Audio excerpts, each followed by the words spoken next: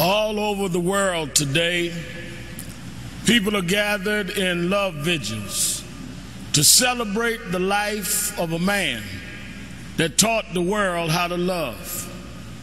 People may be wondering why there's such an emotional outburst, but you would have to understand the journey of Michael to understand what he meant to all of us.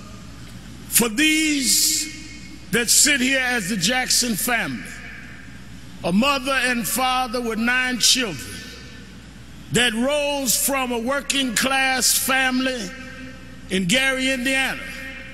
They had nothing but a dream. No one believed in those days that these kind of dreams could come true. But they kept on believing, and Michael never let the world turn him around from his dreams. I first met Michael around 1970, Black Expo, Chicago, Illinois, Reverend Jesse Jackson, who stood by this family till now. And from that day as a cute kid to this moment, he never gave up dreaming. It was that dream that changed culture all over the world. When Michael started, it was a different world. But because Michael kept going, because he didn't accept limitations, because he refused to let people decide his boundaries, he opened up the whole world. In the music world, he put on one glove, pulled his pants up, and broke down the color curtain, where now our videos are shown and magazines put us on the cover. It was Michael Jackson that brought blacks and whites and Asians and Latinos together. It was Michael Jackson that made us sing "We Are the World" and feed the hungry long before Live Aid.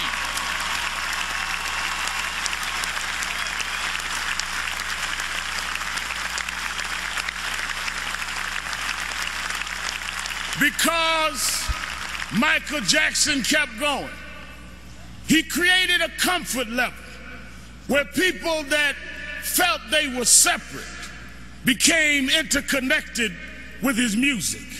And it was that comfort level that kids from Japan and Ghana and France and Iowa and Pennsylvania got comfortable enough with each other to later it wasn't strange to us to watch Oprah on television. It wasn't strange to watch Tiger Woods golf. Those young kids grew up from being teenage, comfortable fans of Michael to being 40 years old and being comfortable to vote for a person of color to be the president of the United States of America. Michael did that. Michael made us love each other. Michael taught us to stand with each other.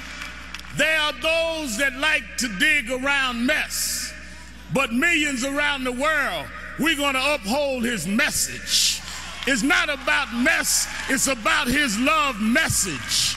As you climb up steep mountains, sometimes you scar your knee. Sometimes you break your skin, but don't focus on the scars. Focus on the journey. Michael Beater, Michael rose to the top. He outsang his cynics. He outdanced his doubters. He outperformed the pessimists. Every time he got knocked down, he got back up. Every time you counted him out, he came back in. Michael never stopped. Michael never stopped. Michael never stopped.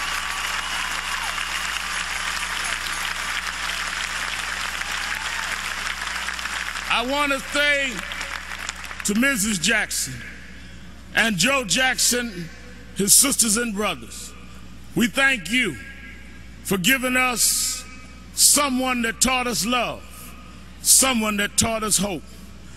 We want to thank you because we know it was your dream too. And we know that your heart is broken. I know you have some comfort from the letter from the President of the United States and Nelson Mandela, but this was your child. This was your brother. This was your cousin. Nothing will fill your heart's loss But I hope the love that people are showing will make you know he didn't live in vain. And I want his 3 children to know, wasn't nothing strange about your daddy. It was strange what your daddy had to deal with, but he dealt with it.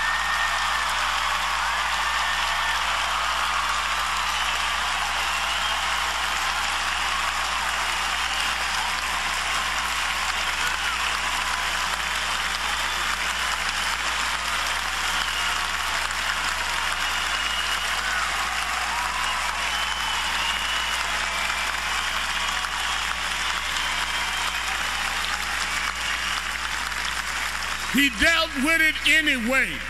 He dealt with it for us. So some came today, Mrs. Jackson, to say goodbye to Michael. I came to say thank you. Thank you because you never stopped. Thank you because you never gave up.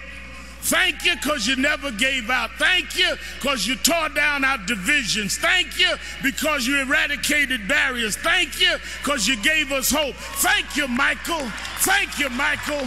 Thank you, Michael.